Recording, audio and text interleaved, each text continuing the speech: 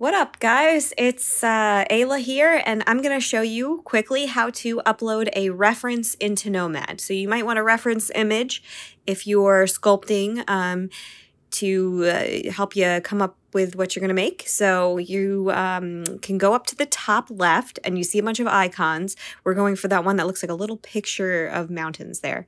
Once you select that, you've got an empty selection here, but if you click on that reference image box, your image will come up. You probably don't have one yet, so if you click inside that picture box, it might be blank for you.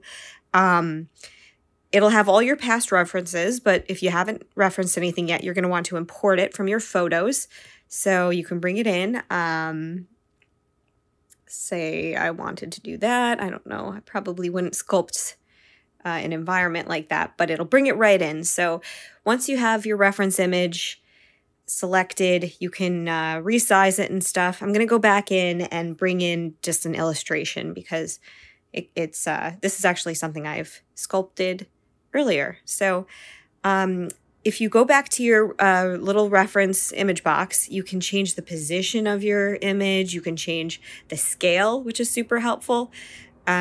Position in the Y, position in the X, back and forth.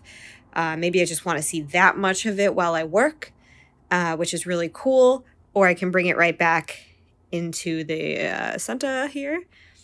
And if you change the overlay, that allows you to see your image through your material.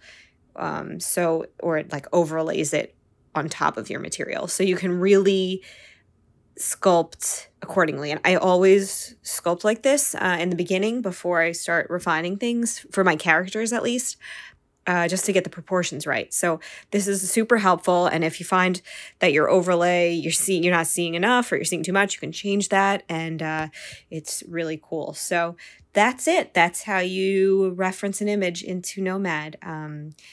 Thanks for checking it out with me, you guys, and I'll see you in my next vid.